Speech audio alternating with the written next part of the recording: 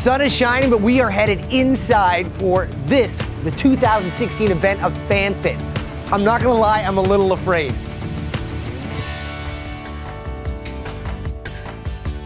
FanFit is all about challenging yourself alongside Olympic athletes.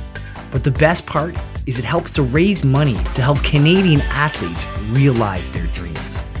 FanFit is about 5 separate events, and the first one is about explosive power. How high can you jump? It's the vertical leap. Jumping from a 2 feet vertical position isn't as easy as it sounds. It pushes your limits of strength and explosive power.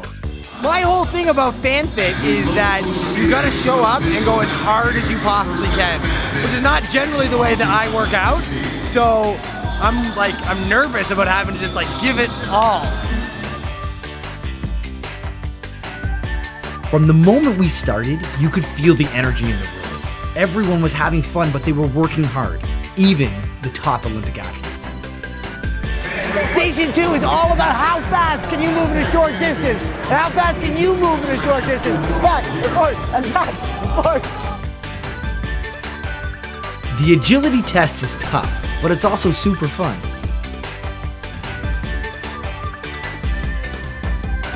Row, row, row your boat all the way 1,000 meters long. That's how long you gotta row during this event. 1,000 meters as fast as you can.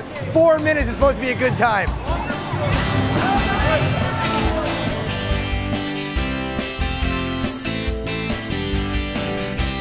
You realize just how far 1 kilometer is when you row it as fast as you can.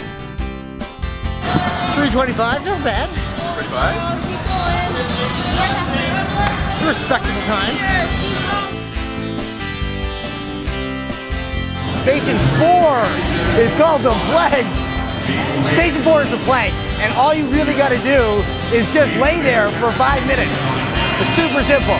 Shouldn't be hard at all. You gotta hold yourself up, dude. You gotta what? You gotta hold yourself up. Yeah, I know. No.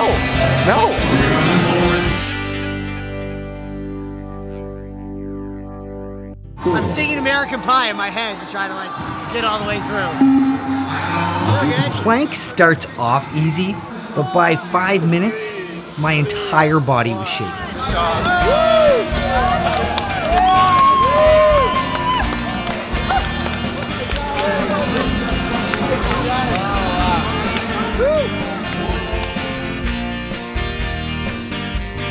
I haven't done the beep test since high school, and I can tell you, it hasn't gotten any easier.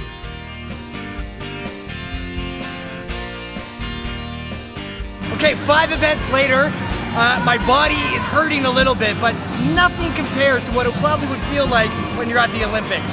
And the founder of this event, and a truly inspirational figure, is my man Andrew Russell, who actually paddled in the 2008 Olympics.